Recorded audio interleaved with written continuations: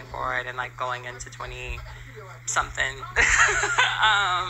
And I don't know, it was a really eye-opening experience, which kind of brings me to you and Griff. We're having a bit of a little...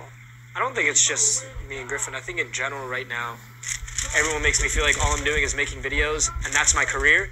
And like, that isn't my career. And it's like, I know it's not a law job. My work is real and I'm not getting the validation from the people that I love most. And if they can't validate me, then like, it hurts sometimes. As a person who struggles with the idea about validation, I can tell you that you're gonna have to figure out a way to validate yourself. It's nice to want those things from your family, but it's also one of those things where you can't expect other people to hold your happiness for you.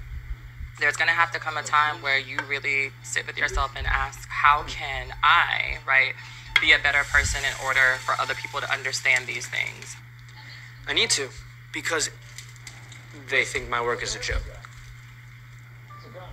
But the general thing is, I'm doing everything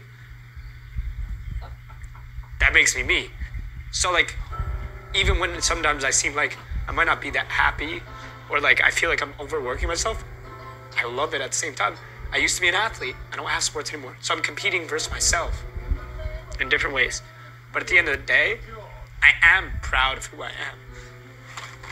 This is some built up emotions, but